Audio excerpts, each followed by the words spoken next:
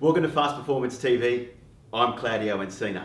Welcome to our final video of our three-part series, JumpStart 2015.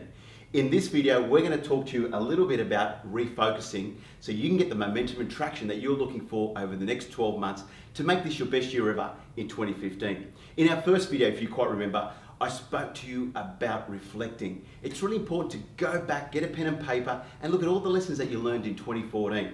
The second video, we spoke about recharging. You know what? This game of real estate takes and takes from us, and you need to have 3 mini breaks that are emotionally attached with a goal that you want to go on a holiday on to make sure that you feel pumped to get the whole year ahead of you.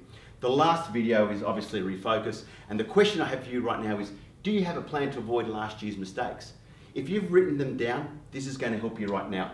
So what areas do you need to focus on in 2015? Well, the first thing I'd say is organize yourself immediately.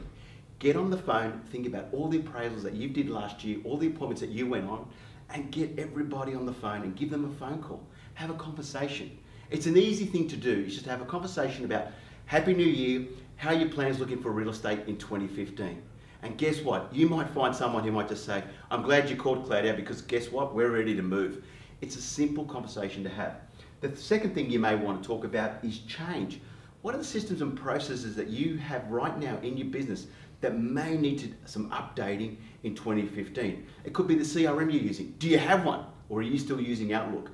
Guess what? In an IT world that we live in today, you need to have the best CRM system so you can reach out to your clients all the time and know that you exist. The third one is, have you got your business plan down?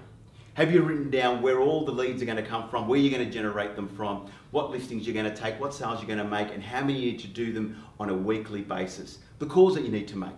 So simple to do, and how you're going to be accountable around that. And finally is learn. What new skill do you need to learn in 2015? Let me tell you, my friends, I found if you can just pick up one skill every year, you will become an unstoppable real estate agent. Don't try and get 3 or 4 or 5 things that you feel like you need to learn. Just focus on one. And once you get that and you master it, guess what? It becomes so mastery to you, the results become automatic. So learn one skill that you're going to take away for 2015 and that you're going to work on for this year. Finally, guys, I hope you've enjoyed these 3 series of reflect, recharge, and refocus. This is what you need for 2015 to get the jump start that you're looking for.